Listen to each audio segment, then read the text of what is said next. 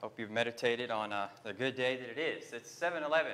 I always think of July 7-Eleven like the grocery store, well, the convenience store. We have one down the street here. And we're not a convenience store, but we do have something convenient and something you can walk in or you can get anytime, 24/7, open, and that's the convenience of the Word of God given to you. And it will be given to you this day. So welcome to those watching us from our live stream. Good to have you with us. I'd like to say if you would please comment and say hello to us. If you have any prayer requests you would like me to pray for you, our church look over for you this week, please add those in the comment section as well. We do our Matin service today at home. If you have a Lutheran service book, the Matin service can be found on pages 219 through 228 of the Lutheran service book.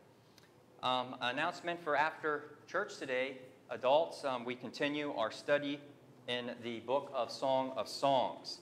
And what we are doing there is interpreting a very metaphorical book that has tons and tons of images, and it all applies to the church. It applies to the means of grace, word, and sacrament, and yes, it's a heavy, heavy love story. But it's not like the type of love that we know. And it's funny because we're known as the bride of Christ, and that's everybody in this room. I'm the bride of Christ. Well, how can I be married to Christ? Well, the song tells us. It tells us clearly in 1,000 pictures. Not so clear, but the 1,000 pictures clear that up for us. So I invite you to come partake of that truth and doctrine and purity.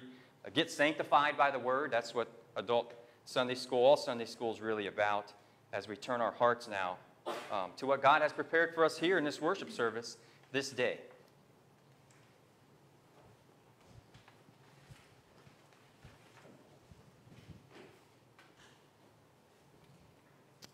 We begin in the name of the Father, and of the Son, and of the Holy Spirit.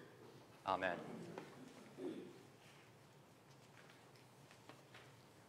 O Lord, open my lips, and my mouth will declare your praise. Make haste, O God, to deliver me. Make haste to help me, O Lord. Glory be to the Father, and to the Son, and to the Holy Spirit, as it was in the beginning, is now, and will be forever. Amen. Praise to you, O Christ. Alleluia.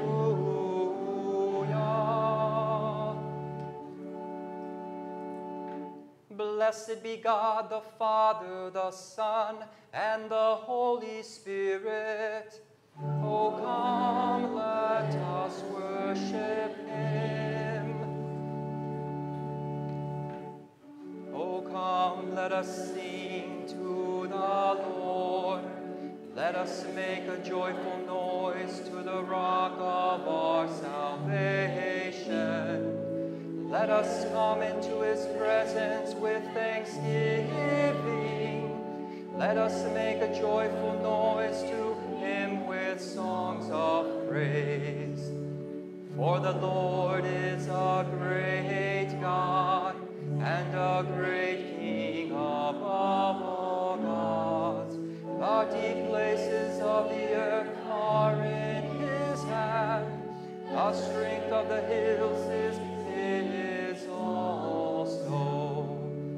The sea is His, for He made it, and His hand formed a dry land.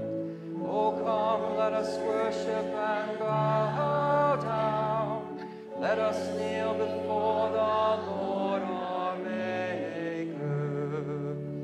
For He is our God, and we are the people of His pasture, and the sheep of His hand. Glory be to the Father, and to the Son, and to the Holy Spirit, as it was in the beginning, is now, and will be forever. Amen.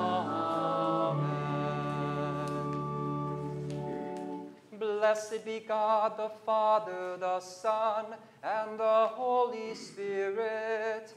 O come, let us worship him.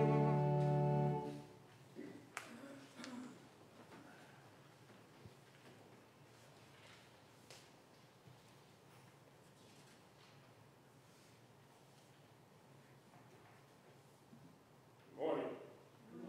This is the day which the Lord has made. We shall rejoice and be glad in it. Please pray with me. Heavenly Father, we ask you to open our hearts and minds to receive your word and view us with your Holy Spirit so that we may believe in your word and take it to others as we depart from here today. We pray this in the name of our Lord and Savior, Jesus Christ. Amen. Old Testament reading, Amos chapter 7, verses 7 through 15. Hear now the word of the Lord. This is what the Lord God showed me. Behold, the Lord was standing beside a wall built with a plumb line in his hand. And the Lord said to me, Amos, what do you see? And I said, a plumb line. Then the Lord said, behold, I am setting a plumb line in the midst of my people Israel. I will never again pass by them. The high places of Isaac shall be made desolate, and the sanctuary of Israel shall be laid waste. And I will rise against the house of Jeroboam with the sword. Then Amaziah, the priest of Bethel, went to Jeroboam, king of Israel, saying, Amos has conspired against you in the midst of the house of Israel. The land is not able to bear all his word. For thus Amos has said, Jeroboam shall die by the sword, and Israel must go into exile away from his land. And Amaziah said to Amos, O seer, go, flee away to the land of Judah, and eat bread there, and prophesy there. But never again prophesy at Bethel, for it is the king's sanctuary, and it is a temple of the kingdom. Then Amos answered and said to Amaziah, I was no prophet, nor a prophet's son, but I was a herdsman and a dresser of sycamore figs. But the Lord took me from following the flock, and the Lord said to me, go prophesy to my people Israel. O Lord, have mercy on us. Thanks be to God. We chant the gradual back and forth together. Oh, the depth of the riches and wisdom and knowledge of God. How unsearchable are his judgments and how inscrutable his ways. For from him and through him and to him are all things. To him be glory forever. Amen. The epistle reading is Ephesians chapter 1, verses 3 through 14. Hear now the word of the Lord. Blessed be the God of our Father, of our Lord Jesus Christ, who has blessed us in Christ with every spiritual blessing in the heavenly places, even as he chose us in him before the foundation of the world, that we should be holy and blameless before him. In love, he predestined us for adoption as sons through Jesus Christ, according to the purpose of his will, to the praise of his glorious grace, with which he has blessed us in the beloved. In him we have redemption through his blood, the forgiveness of our trespasses, according to the riches of his grace, which he lavished upon us in all wisdom and insight, making known to us the mystery of his will, according to his purpose, which he sent forth in Christ as a plan for the fullness of time, to unite all things in him, things in heaven and things on earth. In him we have obtained an inheritance, having been predestined according to the purpose of him who works all things according to the counsel of his will, so that we who were the first to hope in Christ might be to the praise of his glory. In him you also, when you heard the word of truth, the gospel of your salvation, and believed in him, was sealed with the promised Holy Spirit, who is the guarantee of our inheritance until we acquire possession of it to the praise of his glory. O Lord, have mercy on us. Thanks be to God. Please rise for the reading of the Holy Gospel.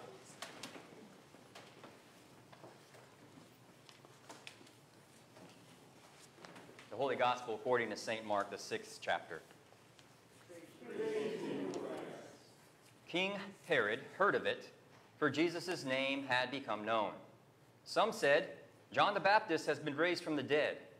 That is why these miraculous powers are at work in him. But others said, he is Elijah. And others said, he is a prophet, like one of the prophets of old. But when Herod heard of it, he said, John, whom I beheaded, has been raised. For it was Herod who had sent and seized John and bound him in prison for the sake of Herodias, his brother Philip's wife, because he had married her. For John had been saying to Herod, it is not lawful for you to have your brother's wife.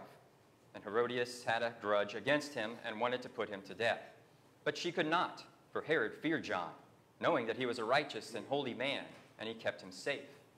When he heard him, he was greatly perplexed, and yet he heard him gladly. But an opportunity came when Herod, on his birthday, gave a banquet for his nobles and military commanders and the leading men of Galilee. For when Herodias' daughter came in and danced, she pleased Herod and his guest. And the king said to the girl, ask me for whatever you wish, and I will give it to you. And he vowed to her, whatever you ask, I will give you, up to half of my kingdom. And she went out and said to her mother, for what should I ask? And she said, the head of John the Baptist. And she came in immediately with haste to the king and asked, saying, I want to give me at once the head of John the Baptist on a platter. And the king was exceedingly sorry. But because of his oaths and his guest, he did not want to break his word to her. And immediately the king sent an executioner with others to bring John's head. He went and beheaded him in the prison, and brought his head on a platter and gave it to the girl, and the girl gave it to her mother. When his disciples heard of it, they came and took his body and laid it in a tomb. This, O Lord, have mercy on us. Thanks be to God. Forever, O Lord, your word is firmly set in the heavens. Lord, I love the habitation of your house and the place where your glory dwells. Blessed are those who hear the word of God and keep it. Lord, I love the habitation of your house and the place where your glory dwells. Glory be to the Father, and to the Son, and to the Holy Spirit. Lord, I love the habitation of your house, and the place where your glory dwells. May be seated as we sing our hymn of the day, number 524, How Sweet the Name of Jesus Sounds.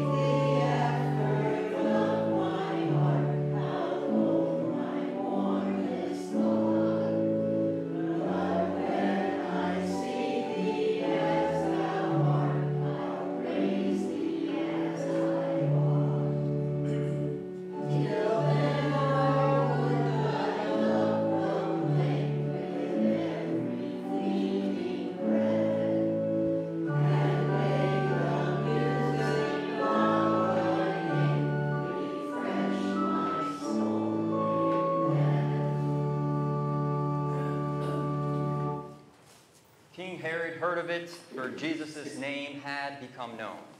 In the name of Jesus. Amen. You come to church in order to get to know how to apply the divine gospel to your life, and rightly so. But what about when you get to the true and historical accounts like this one in our gospel text for today? How do we apply the mess that went on there? King Herod Antipas the weak, son of Herod the Great, Herodias, his brother's wife. No, wait, not his brother's wife anymore. No, now his unlawful wife. Then the seductive dancing of Herodias' daughter, all the way up to John the Baptist's head on a platter. Surely these matters have nothing to do with us in the here and now. For I have nothing in common with them, is what is maybe going through your head. However, with the devil alone, we have nothing in common. But with all humanity, we have many things in common. All partake of the same nature with us. They inhabit the same earth. They are nourished with the same food. They have the same Lord. They have received the same laws. They are invited to the same blessings with ourselves. So let us not say then that we have nothing in common with them. The listener must ask then, what does this tell us about God? What does this tell us about man, about me? And then how now does it change me? We start first with John the Baptist at the beginning, after he had met the Christ at the Jordan. When he then there is exalting Christ before the people, stating that they bear witness that he himself is not the Christ, John says rather, you know what I am? I am the friend of the bridegroom, who stands and hears him, rejoices greatly at the bridegroom's voice. Therefore this joy of mine is now complete. He must increase, but I must decrease. Now I doubt John the Baptist was thinking that his decrease meant for his head to be put on a platter. But no, this is drama at its best. Perhaps the first soap opera in the New Testament. Like sands through the hourglass, so are the days of our lives. But now to Herod.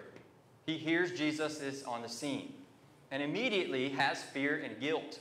Fear and guilt that cause suspicion that the baptizer had even returned from the dead. For Herod then stands by Jesus' cousin's execution. John being executed by beheading after being put in prison by Herod. And all this started because of Herodias' grudge against John. All because John preached to them that it is not lawful to have your brother's wife. John preached the law, but he also preached the kingdom of God, that it was at hand. And that's the very well-developed assessment that St. Mark here is giving us of Jesus and of the execution of John the Baptist. It is kingdom irony and also people's character irony. There is, though, an artistic purpose to this drama, because Mark is able to contrast the King Herod to Jesus. Jesus, King Jesus, who brings the eschatological reign and rule of God as king, son of David, as well with Jesus' epitaph on the throne of his cross that read, King of the Jews. This is in contrast to Herod, who is living to be glorious and focused on himself. Qualities that are opposed to Jesus being humble and focused on others. Mark presents us a strong picture of life outside the reign and rule of God, under the fallen and resistible reign of rule of man. But Herod, knowing of Jesus, and Herod knew John, even feared John when he spoke to him. John speaking to him because Herod knew that he was a righteous and holy man. Herod listened to John speak gladly, but it greatly perplexed him. So he just kept him in prison. That was the safety Herod provided him, which was good in his eyes. But safety from what? Was John the Baptist that much of a threat? Yes, to Herod, being convicted of sin was threatening, because self-glory and self-righteousness are perplexed when the heart is struck with an offense. Perplexed when, how come these righteous men have to come along and ruin how I think things should be? And so Herod's sin is haunting him. And this is why when he hears of Jesus, he has no doubt that it's John whom he believed to be raised from the dead. It is a self-centered and eerie estimate of what is happening. In Herod's mouth, then, his words are words of guilt. And Herod, at the heart of the matter, is weak. He has not the courage to repent. And Herodias, in her confidence in herself, knows this. Therefore, she knows that if she can apply more pressure than John had, from her side that she will win Herod over to her side. Manipulation sets in, and so he harms another to save his own face. This text is recapping on the opportunity that presented itself. Deliberate actions from Herodias and her daughter, which confirm their evil intent. Herod then throws a big birthday party bash, and he does it to get brownie points with the nobles, the men of prestige and high social position. For Herod is obsessed with what others think about him. His social reputation, after all, is being put on the line. So the mother and daughter plan, scheme to mock the big event, saying, in effect, let's make this a really wicked dinner party. First, lust comes into play because Herod sees the girl dancing and is so enticed he vows to give her whatever she wants, even up to half his kingdom, which he actually did not have the political power to be able to give that much away. But he nonetheless makes an oath to the conniving Herodias, calls for an immediate request for John the Baptist's head on a platter. After that is what the girl asks for, with the words from her mother. Herod then, at his worst, shows his weakness, his corruption, and just how shallow he is. Herod ironically attempts to save his honor by taking John's life. But it says the king was exceedingly sorry. This is not repentance, but a confession of guilt. He does not convert to what John had offered him, and he had no strength to refuse the vicious scheme. He could have repented and simply told his guests that he has no intention of staying committed to a mistake. But the head of others is a small price to pay for the maintenance of powerful people on top to maintain their life in their world. The thing about this all is, in this tragic story of John, is that it foreshadows of what awaits Jesus. There's a strong parallel of John and Jesus, just as a contrast between Herod and Jesus. John and Jesus are connected. And the bridegroom's friend does meet an unhappy end, like Jesus did as well. Thus, this message includes a message that martyrdom stalks those involved in proclaiming and spreading the reign and rule of God, including Jesus and his followers. The tit for tat, the uncomfortable duplicity, or I like to call it divergent survival, is a drama of rejection and violence. And that is why we need Jesus to help us have integrity, faith, and trust, because through them he will turn the antagonism on its head. And see the differences now of the two kings. Herod associates with the powerful. Jesus associates with sinners and outcasts. The weak Herod is unable to deal with his difficulty. And those subject to human woes and who went through feeling deeply grieved, Jesus is able to deal with difficulties in a God-pleasing way. Herod is cowed by others. Jesus is in control of the situation with others. Herod presides over the death of another for his own gain. Jesus offers himself to death for others. And yes, there is always consequences for one's sinful actions. The historian Josephus, recording one of the consequences of Herod's actions, writes that also because of Herodias, Herod rages a war with Aretas. Aretas is Herodias' dad. And he didn't like the unlawful marriage part either, nor the beheading of John. So they had to get rid of him too. But Aretas was king of a powerful neighboring region of Judea. And when the war arose, Herod's entire army was destroyed. No more noble men to throw a party for. No more prestige or face to show. And Herod was later exiled and put to death because of more plotting with Herodias' intents, that it became a domino life effect. And it kept failing. If one does not learn from their mistakes, as all of Scripture gives us these accounts, to learn from ourselves their mistakes. That's why all these messy stories are in the Bible, to learn from them. But isn't that kind and wonderful? Jesus doesn't wait or want us to do these same things to ourselves. So rather, in his word, he gives us account and testimony of what people had done bad, wickedly, and wrong, so that we learn from them and do not commit the same mistakes. This account, this example, is for our times and how we act and think according to right teaching and rebuke. The idiom, wanting someone's head on a platter, that is a phrase that throughout history has been used as a picture of destroying someone in anger and hostility, wanting to get rid of them. And it portrays that evil picture of the ideal that at least the other person would cease to talk, that you don't have to listen to their rebukes. Do I really need to listen? Or does it have the pleasing sin become the priority? Our priority should be listening to those whom God calls, his best man who stand by him when his bride appears, not siding with the prestige of the industry of society. Christ did not die for that. He died so that you shouldn't have to become a martyr like John the Baptist for speaking what is right. Though many may just have to do that because of the remaining faithful. Yes, they want to crucify Jesus for it, and Jesus lets them because he does what he has to do. But now hear this. There is grace in this text for those willing to receive it.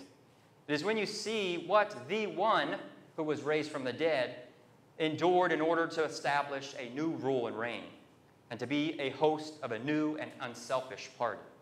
For Jesus will renew your head, that is your mind and your soul, in this fashion so that you do not seek to take others' heads and lead them astray.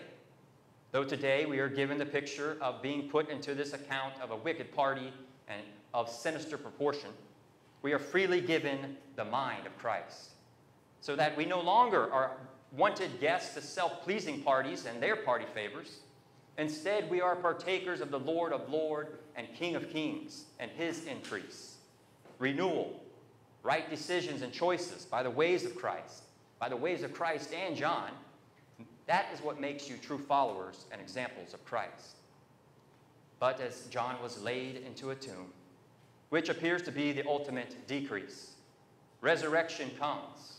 For the rejection and the violence cannot overcome the actual risen Lord. His victory over death and the grave shows how wonderfully he can turn such antagonism into life and salvation. You take a holy man's head and put it on a platter, but then Jesus will take it and put a crown on it. Why was John allowed to die? What occurred was not death, but a crown. Not an end, but the beginning of a greater life. And this is how then you reap the benefits of this soap opera, and how you think like a Christian. That faithfulness unto the end receives the crown of eternal life. The gospel of the kingdom displays that fear and guilt are the result of unrepentance. But the society of the kingdom of God at hand has redemption. Though the body be imprisoned and the flesh confined, when you hear the truth, the gospel of your salvation, you get sealed with the promised Holy Spirit, who is the guarantee of our inheritance. And how you are to acquire possession of it, to the praise of his glory that we now walk, you do it not in the plot or dilemma of saving face, but by the restoration and maturation of his grace. It is what defines you. It defines your walk, and it is what binds up any snares along the path. For you too know Jesus' name, but it does not haunt you. For it is the same today as it was back then, Savior. And yes, it is he who has been raised from the dead, because he came down from heaven to put on flesh in order to identify with all your identities, or any many faces you choose to wear. And because of his victory, he now holds the power to solidify your true identity in and with him. Jesus never focused on himself, but is focused on you. He will turn antagonism on its head to lead out the confined, and his honor cannot be matched. It is unparalleled.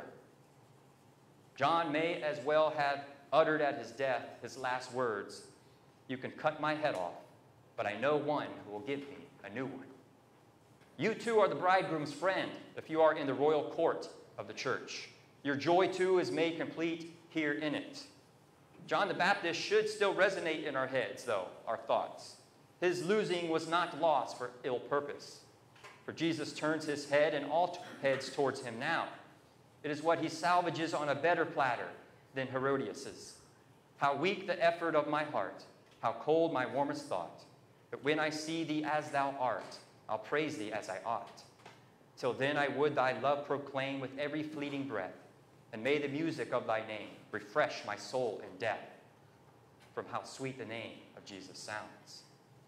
So one, what does this have to do with God? Jesus is made known. Two, what does it have to do with you? He has to do with you. Therefore, you are one and the same. And three, how has it changed you? Well, meditate on that this week. But I'll give you a hint, though. See number 2 above. His relation. in all your scenes of life. Change the plot and reverse the drama. And yes, so are the days of our lives. In the name of Jesus. Amen. We now rise to confess our faith using the words of the Apostles' Creed.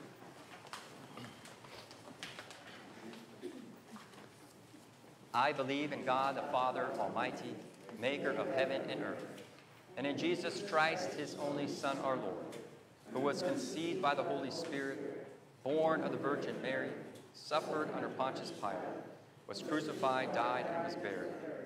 He descended into hell. The third day he rose again from the dead. He ascended into heaven and sits at the right hand of God the Father Almighty. From thence he will come to judge the living and the dead. I believe in the Holy Spirit, the holy Christian church, the communion of saints, the forgiveness of sins, the resurrection of the body, and the life everlasting. Amen.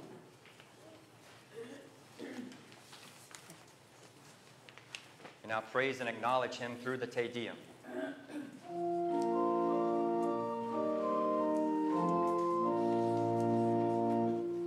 We praise you and acknowledge you, O God, to be the Lord, the Father everlasting, and all the earth adore. To you, all angel powers, cry aloud, the heavens sing, the cherubim and seraphim, their praises to you bring. Oh, holy, holy, holy, Lord God of Sabaoth, your majesty and glory fill the heavens and the earth. Amen. The apostles in glory sing your praise. Fellowship of prophets, their deathless voices raise. The martyrs of your kingdom, a great and noble throng, sing with the holy tributes throughout all the world this song. O majestic Father, your true and only Son, and Holy Spirit, Comforter, forever three in one. You, Christ, our King of glory, the everlasting Son, yet you with boundless love sought to rescue everyone.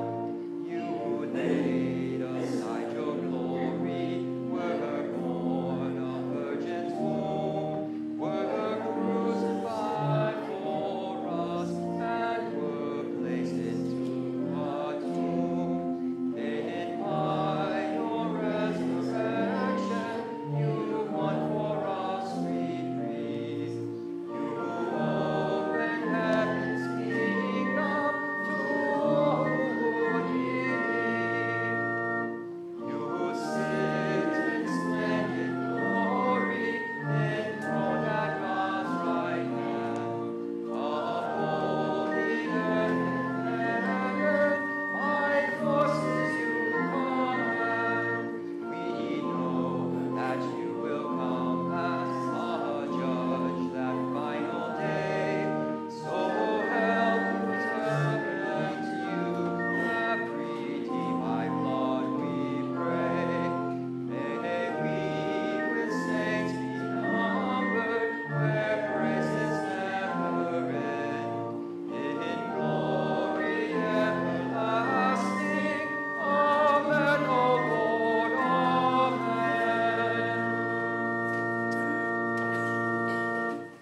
Please be seated as we now take forth our offerings.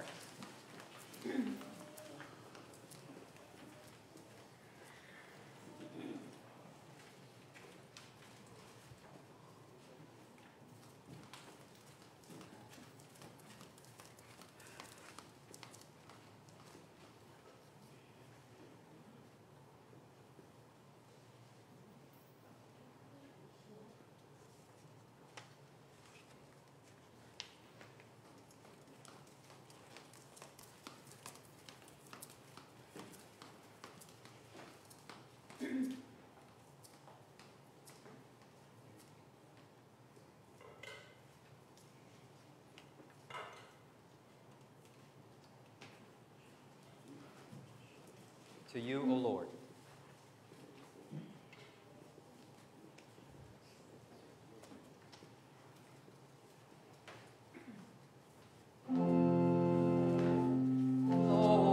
Lord, have mercy. Christ, have mercy. Lord, have mercy. Taught by our Lord and trusting his promises, we are bold to pray. Our Father, who art in heaven, hallowed be thy name. Thy kingdom come, thy will be done, on earth as it is in heaven. Give us this day our daily bread, and forgive us our trespasses, as we forgive those who trespass against us. And lead us not into temptation, but deliver us from evil. For thine is the kingdom, and the power, and the glory, forever and ever. Amen. O Lord, hear my prayer, and let my cry come to you. O Lord, you granted your prophets strength to resist the temptations of the devil and courage to proclaim repentance. Give us pure hearts and minds to follow your Son faithfully, even into suffering and death. Through the same Jesus Christ our Lord, who lives and reigns with you in the Holy Spirit, one God, now and forever. Amen.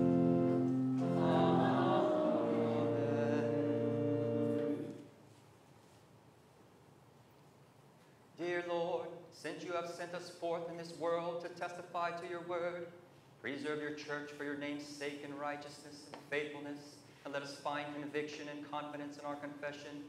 For your good and your love does endure. O Lord, sustain your preachers and make them bold to proclaim your law against sin, and your word to humble the proud and bring them to repentance, that they would hear the gospel and receive the forgiveness of sins won for them by Christ. Also, we ask you to vindicate all who suffer for continuing steadfast in their callings, and keep us from despising your word of correction, because Christ your Son, our Lord, has paid the ultimate price for our reproof. You, O Lord, are King over all the earth. You bring ruin on wicked nations and their rulers, and are no respecter of persons. Spare our nation and its leaders. Let the conduct of our civil servants and of our people be wise, just, honorable, and in accord with your revealed will. Be merciful to those who oppose you, and remember that you desire all to be saved and to come to the knowledge of the truth in the Lord. Heavenly Father, you have adopted us through Jesus Christ.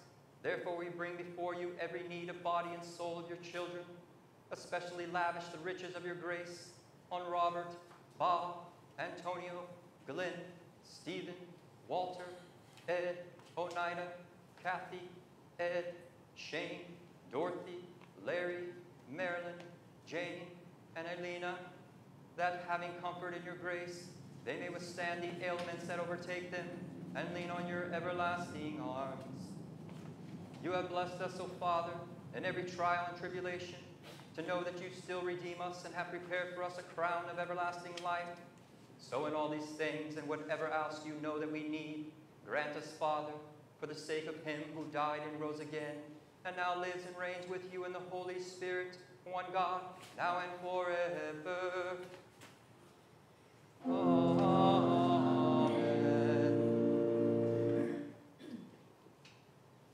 O Lord, our heavenly Father, almighty and everlasting God, you have safely brought us to the beginning of this day. Defend us in the same with your mighty power, and grant that this day we fall into no sin, neither run into any kind of danger, but that all our doings, being ordered by your governance, may be righteous in your sight. Through Jesus Christ, your Son, our Lord, who lives and reigns with you and the Holy Spirit, one God, now and forever. Amen. Pray together.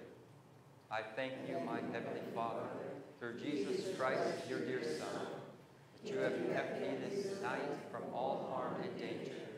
And I pray that you would keep me this day also from sin and every evil, that all my doings and life may please you.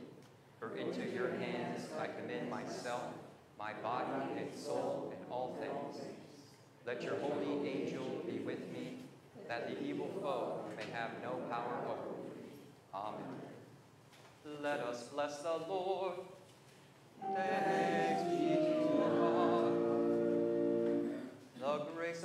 Jesus Christ, and the love of God, and the communion of the Holy Spirit be with you all. Amen.